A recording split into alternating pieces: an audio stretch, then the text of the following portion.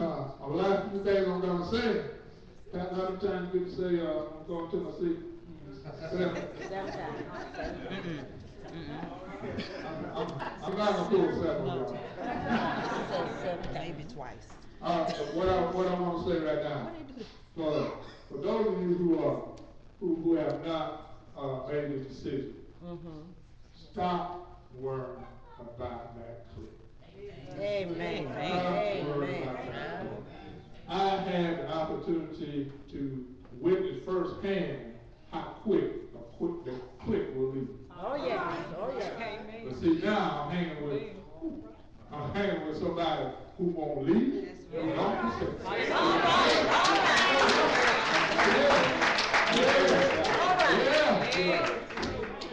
Amen. Thank you. Yes. You know, Jesus is still in the saving business. Jesus is still in the saving business.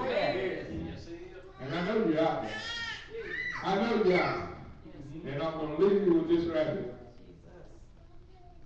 I love you. I love you. And I know that Jesus loves you. Yes, yes, yes. Take this opportunity. Take this opportunity because I'm gathering fruit.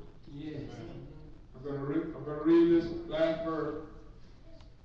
Then I'm going to my seat. Praise the Lord. I don't mind, but that's what I do here every day. Luke 10:2. Jesus said this. The heart is truly great, but the labors are few. Well, Jesus, you got one more. All right. You got me, Lord. Send me, Lord. I'll do your will. I'll go where you want me to go.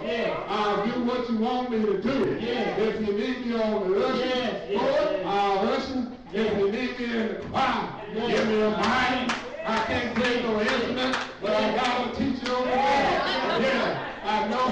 Woo! God has been too good for me. For me to sit down on the night. I tell my fellow members all the time, y'all got to help me with this. Y'all got to help Pastor with this. Y'all not supposed to just come in here and sit down and do nothing. All right, lady. Yes, sir. Show up on time. Come in here for Sunday school.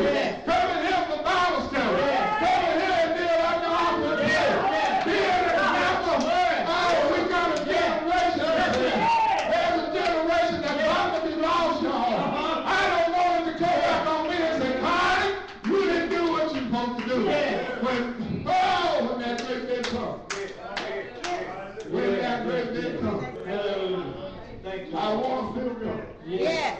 I want to be able to hear and say, Amen. well done. Well done. Well done. Well done. Well done. Well done. Yeah, I'm going to the sun. Thank God. Thank you. Yeah. Hallelujah.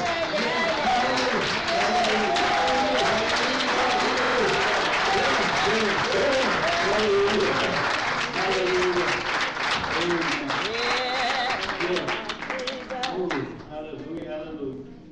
Thank God for the word. Go to church and go. Praise God.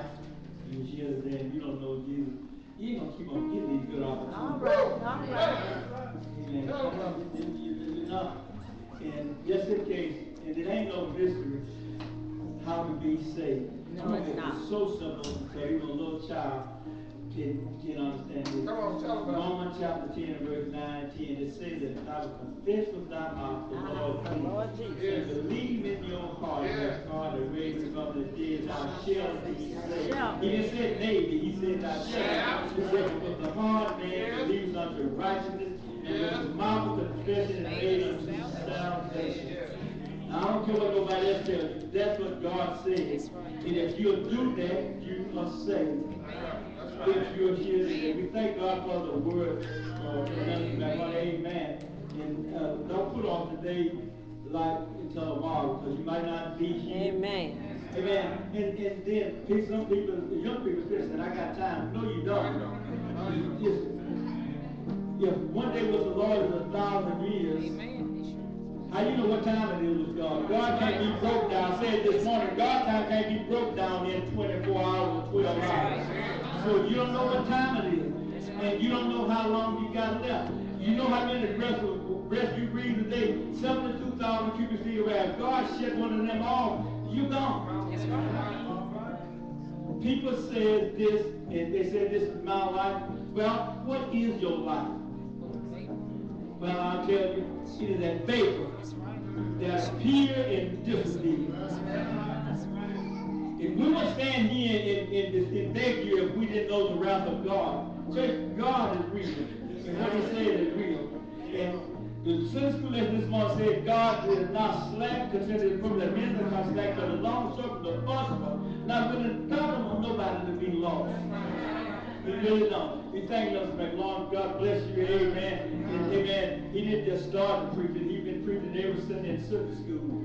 Amen. And we thank God for him. Now if we can do something, you know, say this like I did the other Sunday with my wife preaching.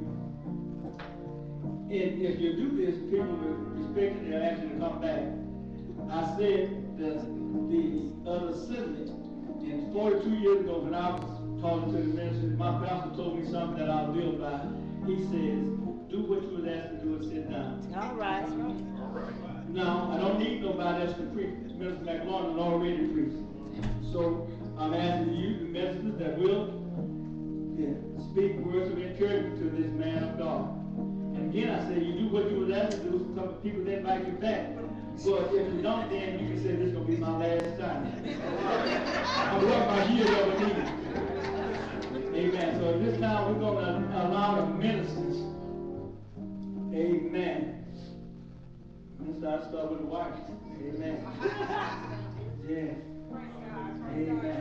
God is awesome. Amen. I just thank and praise God for my husband. And I just thank and praise God for him, allowing him to use him. And I just want to encourage you as